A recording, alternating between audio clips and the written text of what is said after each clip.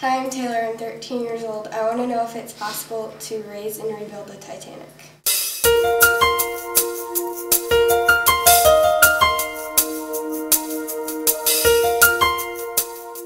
Hello, my name is Kathy Offinger. I'm sitting here at the Woods Hole Oceanographic Institution, where I am manager of operations for the Deep Submergence Laboratory.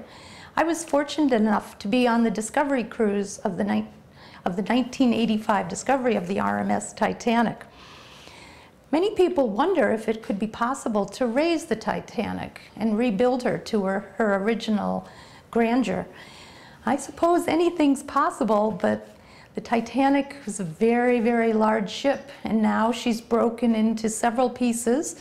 She's been sitting in a very protected environment where it's very cold and dark and at a great depth. To bring parts of the ship or the whole ship to the surface would, first of all, cost a lot of money to organize an expedition to accomplish that.